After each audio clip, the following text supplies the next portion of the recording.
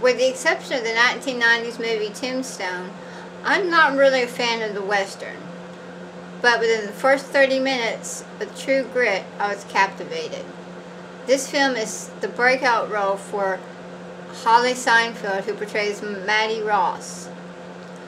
The character of Maddie Ross is intelligent, arrogant, sarcastic, and still a young girl. Hailee Steinfeld is an embodiment of these traits, and she gives life to the role of Maddie. Rooster Cogburn is played by Jeff Bridges, originally played by John Wayne, aka the Duke, in 1969. And while I've never seen the original True Grit, I imagine John Wayne would be proud of Jeff Bridges' portrayal of Rooster Cogburn. The movie is action-packed and flows well. This is a movie for any age and any race, any sex. The film definitely deserves all the accolades and nominations it has received. It would definitely get my vote.